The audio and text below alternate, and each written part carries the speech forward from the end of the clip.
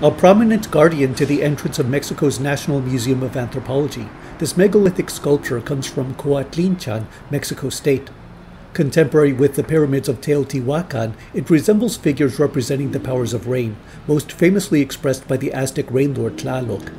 However, archaeologists have pointed to the conspicuous skirt, yielding the conclusion that it cannot be Tlaloc because Tlaloc is male and never wears a skirt. I respond by asking, why not? Hello, this Eye of the Serpent series will explore Native American alternative genders, specifically third and fourth genders, through common themes in North, Meso, and South America. After exploring these concepts, I will turn to the question whether they count as transgender in popular culture. You may have also encountered the phrases Bardash and Two-Spirit. In this series, we'll explore the limits for either as a general term. Native institutions around the third and fourth genders have been documented most thoroughly from Western North America, and it is important to explain what these mean before going too far ahead. But first, what is gender? Genders are social categories informed by ideas about the male and female sexes and distinguished by behaviors and practices. Culture shapes beliefs about gender, so these will therefore vary across societies.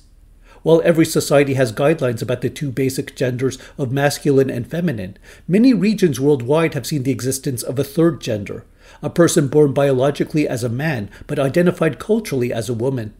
In a few places, even a fourth gender, a biological woman who identifies as a man, exists as a social category. This series will show examples of both from cases in North and South America. It is also important to clarify that, while one's choice of clothing and ornamentation may count as gender expression in Native American settings, dress is not its foremost criterion.